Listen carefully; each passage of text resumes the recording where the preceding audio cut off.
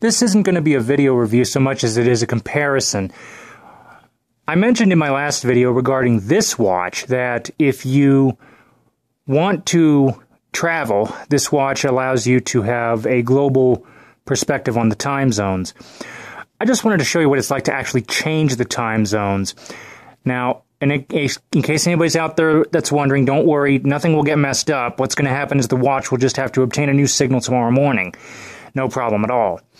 And even if you go for a signal without a signal for a few days, it should be fine as far as keeping the correct time. So what we're going to do is we're going to go and press our 4 o'clock. And for those of you who are sighted, you'll probably see it says light/set. Oops. So if I just push it, like I did there accidentally, the little light comes on. But if I push and hold it,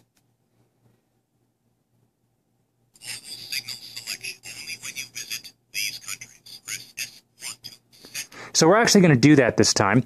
So we're going to push S1 to set this. Oops. Come on. So we're going to move it to Eastern Time. USA Mountain, USA Central, USA Eastern. Confirm the time is 7:12 p.m. You notice, for those of you who can see, the little signal tower went away. And if I ask for an audible update, the time today in USA time not updated. That's standard because it needs to obtain a new signal once you do anything to the time. Now I'm just going to show you what it's like to do the same thing on one of the more common analog talking atomics. To do that, we're going to press and hold our 8 o'clock button. Set alarm, press 10 o'clock button to set. And continue until we hear time zone setting. Alarm on, chime on, time zone setting, press 10 o'clock button to set. 10 o'clock. Press 2 o'clock button to set. 8 o'clock button to confirm. Now, before I go any further, you guys saw how the digits on the watch adjusted, right? Well, how does this work? I'll show you. USA Mountain, USA Central, USA Eastern, confirm 7:13 p.m. And now this watch is going to remain completely inoperative for the next several minutes.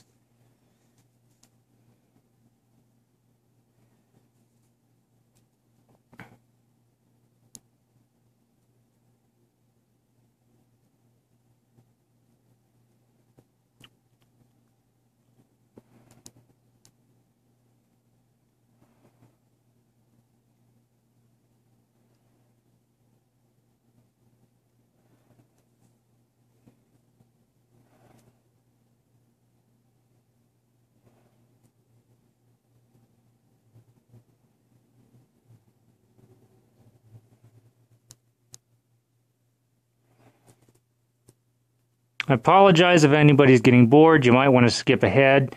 What you can do is you can move your cursor around on the timeline. It'll give you a visual element of what's going on in the video. But I'm primarily showing this just so people can see exactly what happens with these analogs, how long it literally takes. Now, watch this. If I try to do anything with the watch, it's completely unresponsive, okay? I can't get a time announcement or anything out of it.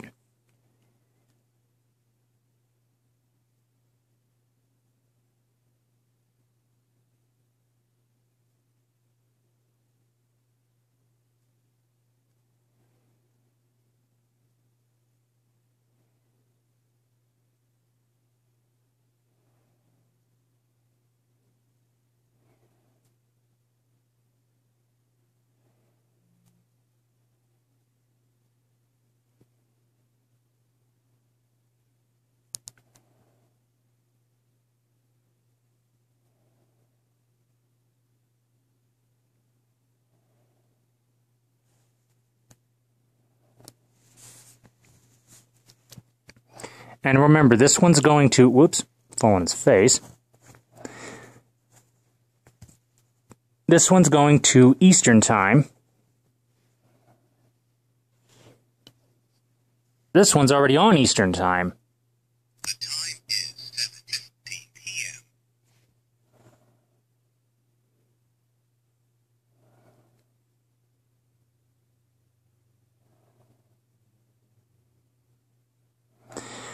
Incidentally, what's going on audibly is the audible clock is still keeping time, but utilizing the second hand in such a fast motion takes so much power that all of the audio functions are completely locked out.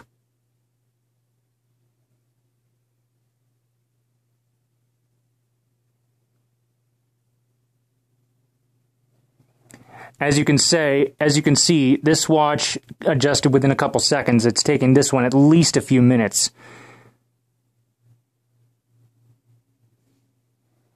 And if you're thinking, well, gee, this is bad, you've not seen anything yet. Wait until we go back the other direction.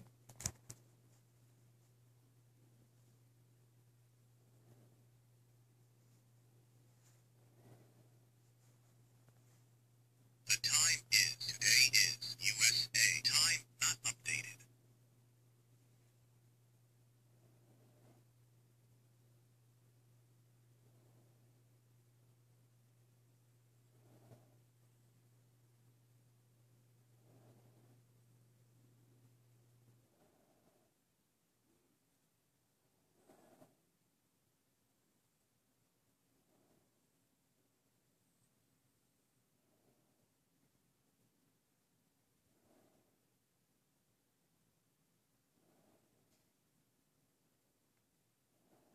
Just about done.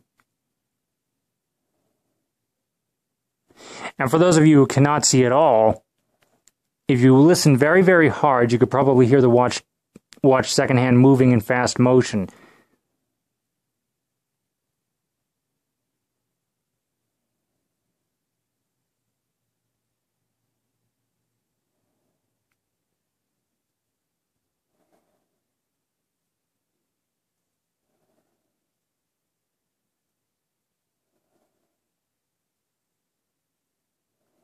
This one is saying that it's 7:18, so that's probably where this one's going to stop.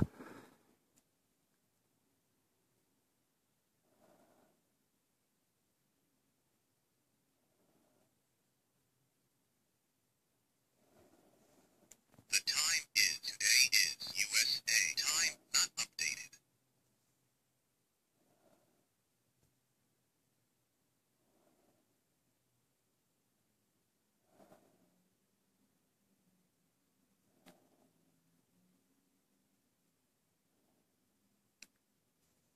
Let's see if the seconds match. The time is 7:18 p.m. Roughly. For some reason, this one likes to be about a second fast. I don't know why, even though it says both of them are updated.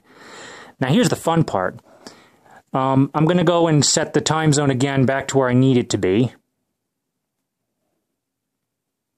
signal selection only when you visit these countries. Press S1 to set. Press S1 to set. S2 to confirm. Now, with this one, we only get the USA time zones. This one, we get all 4 time zones plus UK, Germany, Japan, 60 kilohertz only. USA Pacific. Confirm. The time is 4:19 p.m. So you saw that was very, very quick. You even saw the digits move as I adjusted the time zone. Now, what's going to happen is this watch is going to need to pick up another signal tomorrow morning at 3 a.m. Not going to be a problem. What about this one, though? You saw the hands move forward. Incidentally, USA time not updated. that's standard. Again, it needs to get a new signal, which you can either manually invoke by pressing your 2 o'clock button, pressing and holding it. Same with this one. You push and hold 2 o'clock, then you leave it for a few seconds. On this one, the signal tower flashes. On this one, the second hand moves fast again and then stops. Both of those in this case would require visual assistance, but the best way to do it is to just count to 3 and set the watch down on a surface, on a wooden surface, with the back facing up. Same deal with this one. Back has to be facing up because the receiver is in the back. Now, we just adjusted this one back to Pacific time, right? So what happens when we want to do the same to this one? Set alarm time zone setting. Press 10 o'clock button to set. Let's do that. Press 2 o'clock button to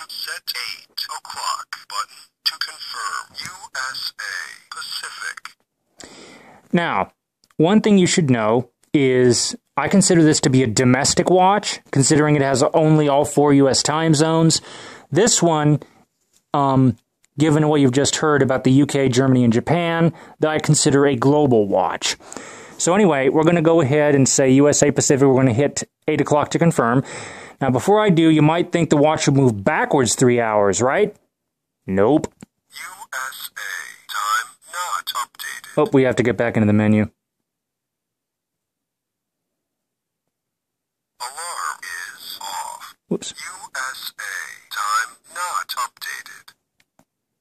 Set alarm. Press 10 o'clock button. Alarm. Chime time zone setting. Set time. Press second. Set alarm. Chime time zone setting. Press 2 o'clock button to set 8 o'clock button to confirm. USA Pacific. None of the international countries were announced. We just wrapped around to Pacific. We're going to confirm that. Now, again, I told you the hands would move backwards, right? Confirm. 4:22 p.m. Wrong.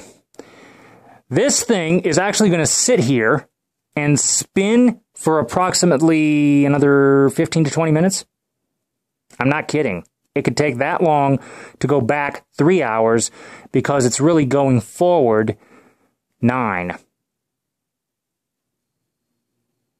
If that doesn't make sense to you, congratulations. It doesn't to me either.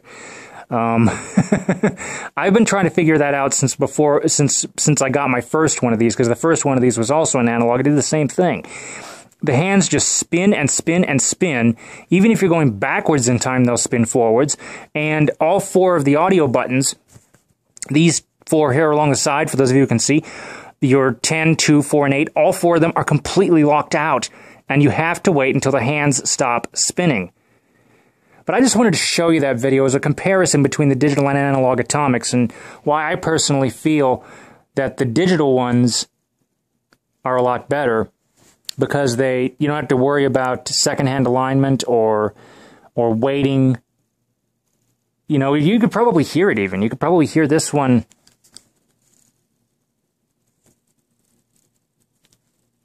You have to listen very closely, but you might be able to hear it. But no, this is why I think that if I had to choose, if I had to ever get another one, it would definitely be a digital. I'm not going to make you guys sit here and watch this. I can already see the dislikes coming in. But anyway, I just wanted to show that to you to compare that, because I know I'm expecting a number of people to watch this, maybe not. But if anybody has seen the other video where I reviewed this one and noticed how I made a comment about how I bashed the analog watches, now you know why. Thank you for watching. Comments are welcome, and have a nice day.